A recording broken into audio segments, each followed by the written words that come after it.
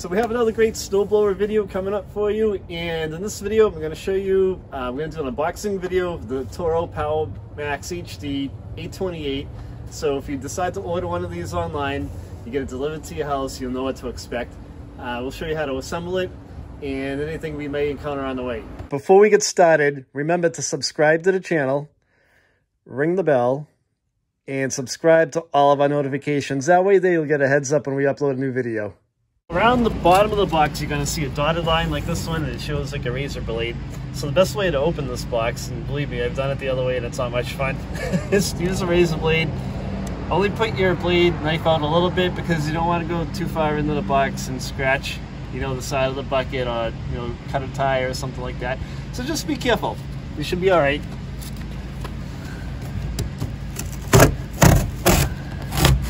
So just follow the line all the way around it. I'm gonna work my way around and we'll remove the top off of this. This is the moment of truth. At least I'm excited about it.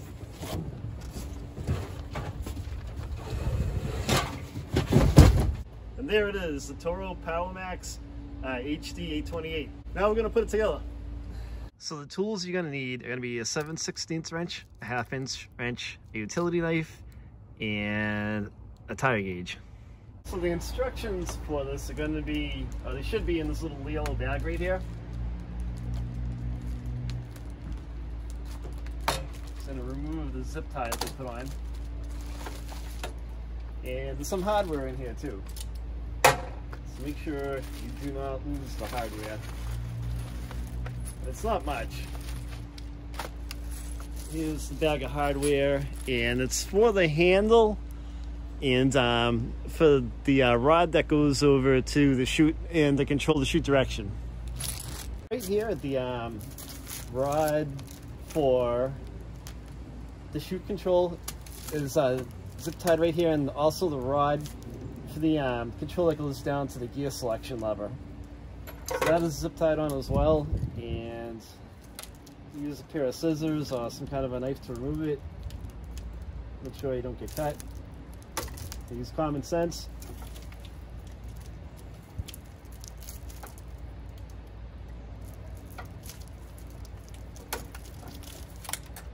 All right, and that is all set. We're going to place that to the side.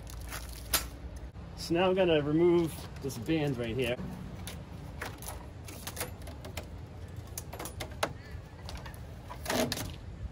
So to swing the handle up, there are two bolts you're going to have to loosen, and you're going to need your 1/2" wrench. And you might want to disconnect the little snow shovel for the bucket, kind of place that to the side.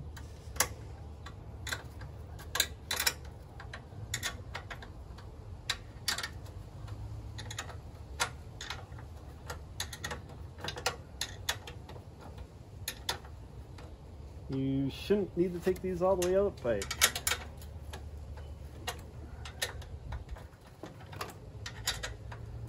so what you're going to do is you're going to loosen these, swing this up, and then there are a couple of bolts in that bag that I showed you earlier, and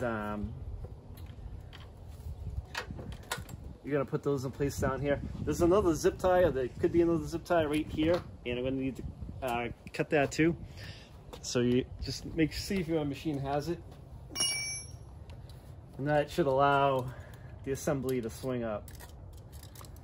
All right. So before you swing the control assembly up, get one of the longer bolts out of the bag with the locking nut, and also with this washer right here. So what that'll do is it'll allow you to put this into place and hold it there. Put your nut in like that, you bolt in like that, curve the washer.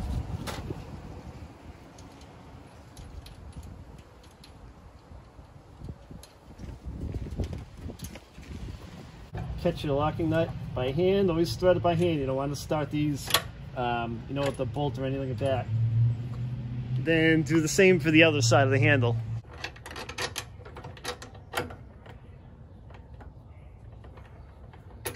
Put that into place.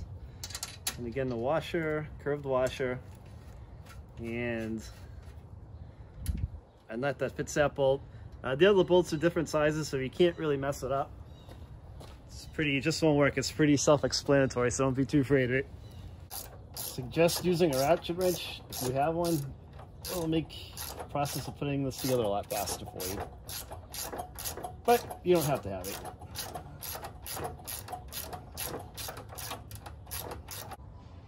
Let's tighten up the top two.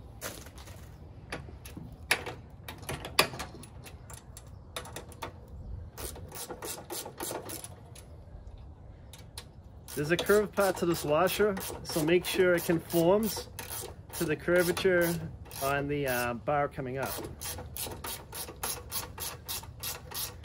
You know, they're bent on purpose, they're not bent by accident.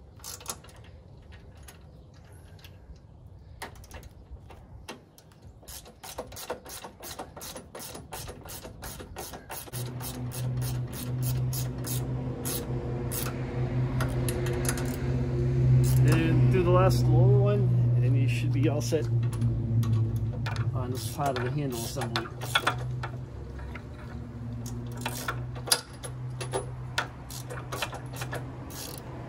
So the next step is that I'm going to attach this gear selector rod. It has a couple of cotter pins on it. This part goes to the bottom of the snowblower, and this part with the little cannula up here, I think that's what you call it, goes to the top where the selector actually is, and I'll show you how to put that on in a second. So what you want to do is you want to take the gear selector stick and put it all the way into the fastest reverse position, which is right here. Make sure it's in the notch, and then we're going to go into here and we're going to connect this piece right here, that hole, to this part right here, the lever, the selector lever that's on the transmission of the snowblower, and it's pretty easy to do. It'll only take you a minute. So this end right here goes into the bottom. I'm just going to remove the cotter pin, and I'm going to place that in. Put the cotter pin back in the hole so it doesn't slip out. And then the other end of this has a couple of washers.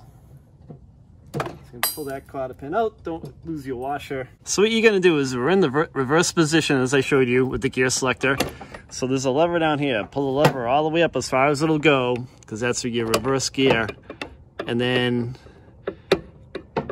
you may need to twist this little adjuster thing right here. Make sure you have a washer on the outside. You may have to twist this little cannula on this threaded rod to get it into the correct position. And then the other washer goes on the other side up here, right in here, and then you put the cotter pin right in through that hole to lock it in place. There are two washers, so the other washer is going to go on the other side of this, and then that other cotter pin is going to go right through that hole to lock it into place. So I'm going to put that on right now. So this is what it should look like when it's done. Make sure the curvy part of your cotter pin is at the top so that you don't want it upside down, because gravity will help keep it in place, and it'll lock right in place for you. Give it a little tug, make sure it's secure, and we'll go on to the next part. So when you're done putting this all together, if for some reason that lever doesn't go all the way into reverse or all the way forward, just redo the process. Put the lever back up top all the way into the fastest reverse setting.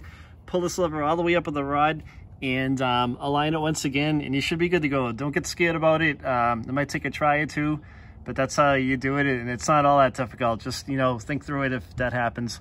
So the next part of the assembly is to install the chute control rod, and this end of it right here goes into like a little notch that's in the housing.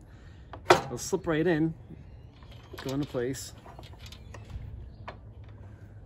and then you put the rod through two holes up here in the front of the chute control handle. So these 3 bolts are 7/16, and there's going to be a square hole on one end, and the way these are designed, there's a square like a piece on the flange right here on the head of this bolt. So make sure the square piece goes into the hole. You don't want to put a square bolt into a round hole. Put that in place, then catch a nut onto the bolt, and we'll tackle the other 3. Put that one, and twist that so it locks in. And then the other one goes to the cable. There's a cable right here that helps to control the shoot direction as well. And it's gonna go in like that. And I'm gonna catch this as well. And now I'm gonna tighten all three of these up with my 7/16 wrench.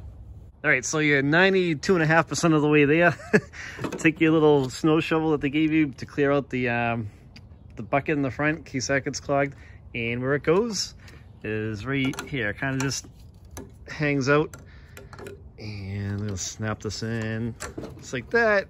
It kind of hooks to the bar. And it kind of goes into place right there, which is kind of cool.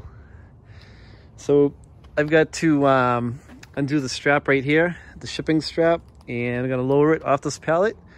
We're gonna check the oil and we're just about there. Okay, so next you're gonna wanna check the engine oil level. So you're gonna twist the thing out right here. Your snowblower should ship with engine oil in it, but you never know. Always double check this before you start the snowblower up for the first time. So I'm gonna wipe it off.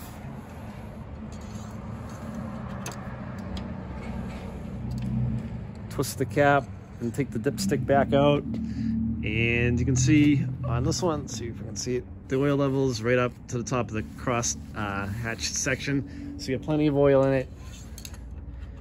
Let's seat that back in place. So check your tire pressure. It says on the sidewall of this tire that should be about 20 psi, so make sure it's pretty close to that. This one is a little overinflated due to shipping, so I'm gonna let some air out. And I'm gonna check the other side as well.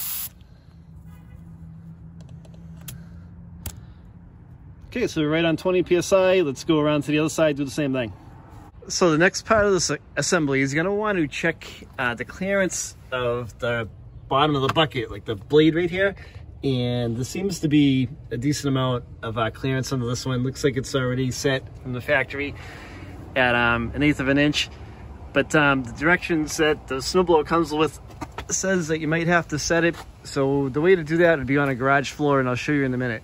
So if you have to set the blade clearance, the way the directions tell you to do it is with a couple of paint sticks. They happen to be like 1/8 of an inch thick. So you want to put that on one end of the bucket, another at the other end of the bucket, and you can loosen these two bolts right here to bring these skates down. Then bring them all the way down to the floor. I'm using the garage floor because it's a level surface. Tighten them up. They're 1/2 an inch. And do the same thing on the other side. And then tighten those up. I'm not going to mess with mine because it seems to be correct out of the box. And I'm just going to go to the next step. So now you can fill it up with some fresh gas. So this is what I'm using. I'm using the True Fuel gas. I purchased it at Lowe's, and it's ethanol-free gas. It has stabilizer in it and some detergents to clean the engine. So you want to use something decent. It'll make your snowblower last a lot longer. So when you're filling up your snowblower, if you're not using a gas can and you're using one of these, you may want to use a clean funnel. So I'm going to wipe this one out real quick. Make sure it's all nice and clean. Don't want to spill any gas on the machine.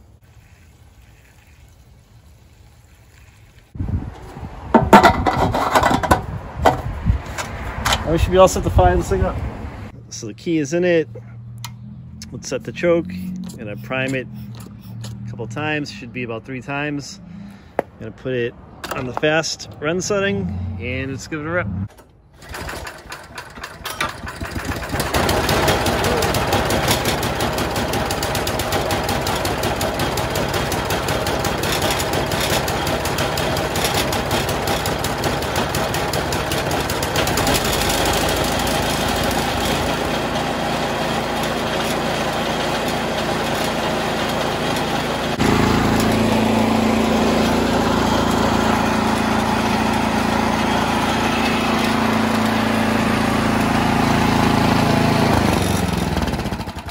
So that was the first pull right out of the crate. I didn't edit the video at all. You guys got to witness it.